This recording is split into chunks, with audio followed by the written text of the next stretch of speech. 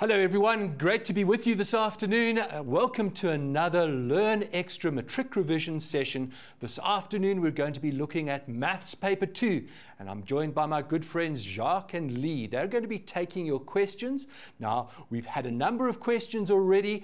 We're going to be looking at one on analytical geometry to start with. So let's go and have a look at the question, and then I'll have a read through it.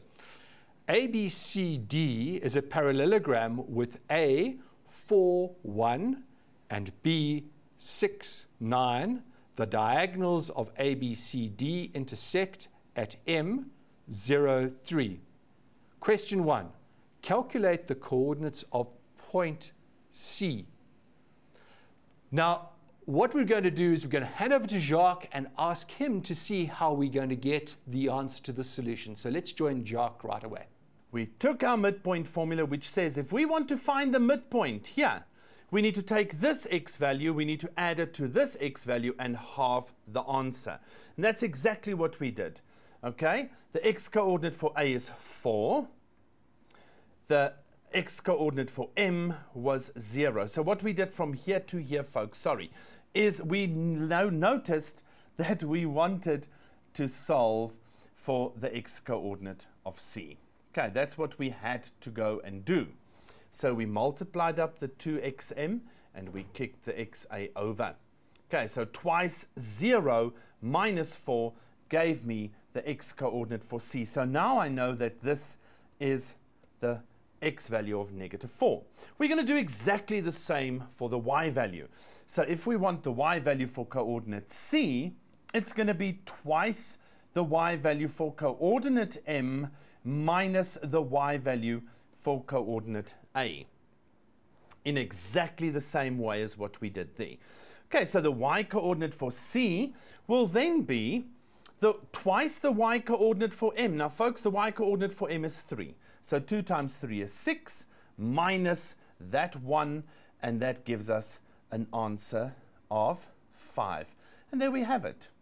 The coordinates for the point C is indeed -4 and 5. Okay, now that's good. It's based on your midpoint formula. Let's see what the next question is asking us to do.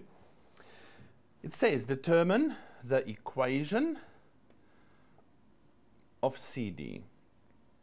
The line segment CD, the line that joins point C and point D, we want the equation of that line.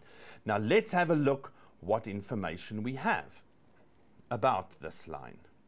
We know that this figure is a parallelogram. So the pairs of opposite sides are indeed parallel to one another. But a parallelogram also has another condition on its sides, and that is that the opposite sides are indeed equal to one another. So they're not just parallel, they're also equal. If we need that later on, we know that.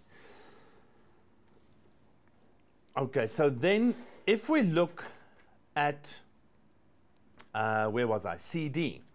We know that these two are indeed parallel to each other. Okay, so folks, we've got to say, what is the information we want? Or what that we've got? We want the equation of the line CD, so we need to see what information we have. Now remember, CD is a straight line. To find the equation of a straight line, you need 2 bits of information. You either need 2 points on the line, which in this case we don't have, or you need the gradient of the line and a point. Now let's see, look closely. This is a parallelogram.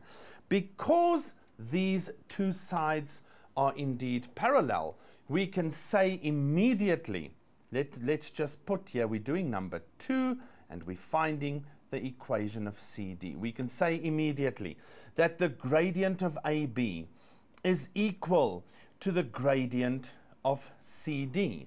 Why is that so? Because line AB is indeed parallel to DC. Folks, that was given.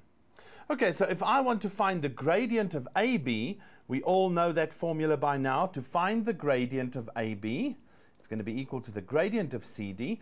It's the difference in the y values, which is 9 minus 1 gives 8, divided by the difference in the x values, which is 6 minus 4, and that is 2. So that gives us a gradient for this line, which is equal to 4. Now we've got enough information. We have a gradient and we have a point that lies on the line. So to find the equation of CD, we just need to use those two in the following way. Your point gradient formula tells you that y minus the y value of C divided by x minus the x value of C is equal to the gradient of 4. Okay, now folks, you can see this also almost looks like a gradient. Now all that's left for us is to substitute in. The y value of C is 5, so I've got y minus 5, which is equal to 4 times x minus, now you'll notice that I cross-multiplied this to the other side. Hence, x minus the x value of C, which is negative 4. Be careful. There's a negative and there's a negative 4. So this becomes a double negative, which changes it to a plus 4. Okay, so a bit of cleaning up to do. Y minus 5 is 4x plus 16. Our 5 jumps ship to the other side. We've got y is equal to 4x plus 21. And that is the equation of DC. Now we found it by using the gradient of the line AB. Why could we? Because those two sides were parallel. And then we had the coordinates for C. We just calculated those coordinates. Okay, folks, let's put that at the line so that if we need it later on, we know what this equation is going to be. It is y is equal to 4x plus 21. Let's go and see what question 3 is asking us to do. Wow, this is interesting. Prove analytically that the angle AMD is 90 degrees. Prove analytically that the angle AMD is 90 degrees. Now, folks, that's this angle over here. We are required to prove that that is indeed a right angle. Now, how do we prove that this finger is perpendicular to this pen? How are we going to prove it? There's a right angle. What do we know about lines that are perpendicular? We know that the product of their gradients has to be -1. You're right. Okay, so we're going to find the gradient of AC and we're going to find the gradient of BD. And then we're going to prove that if we multiply those two gradients together, we do get an answer of -1. Okay, let's see if that is indeed the case. Now notice we don't have the gradient of any of these lines. So we have now got to see what the information is that we've got. For the line AC, we've got 3 points to choose from. So that's going to be easy to find that gradient. The line BD, we've got B and we've got point M. Okay, that's a straight line. So we've got, indeed, we have enough information. So let us find the two gradients. Point 3 or question 3. Now, the gradient, I'm going to work with 6, 9 and 0, 3 first. 6, 9 and 0, 3. So B is 6, 9 and M is 0 and 3. Okay, so I'm going to find the gradient of the line segment BM by saying the difference between the 9s. Now, please, folks, that's not a 13.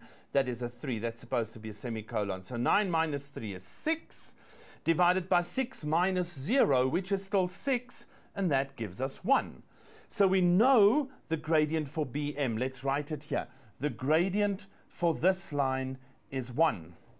So we expect the gradient for this to be -1 if our calculations are indeed correct. Okay, so let us have a look. We say 4, 1 and 0, 3 is what we're going to use. Point A is 4, 1. That does it again. Let me just undo that. Point A is 4 and 1. And point M, we've got it's 0 and 3. So the gradient of AM is going to be the difference between those two points. 3 minus 1 for the difference in the y values, 3 minus 1, divided by 0 minus 4. And we've got a bit of a problem here. because this gives us a 2 and that gives us a -4, which does not match up for these two to be perpendicular. This gives us -1/2. So folks, there's a problem here. That angle, the angle that we're looking at, which is angle AMD, let's just have a look here. Yes, it asks for angle AMD. Prove analytically it's 90. Okay, so we've just seen that gradient is -1/2. Let's just check here. We've got 9 minus 3 is 6. 6 minus 0 is indeed 0. So our points are calculated correctly. So these two, we can now conclude that angle AMD is indeed not 90 degrees. Okay, folks, we've got to take a very short break.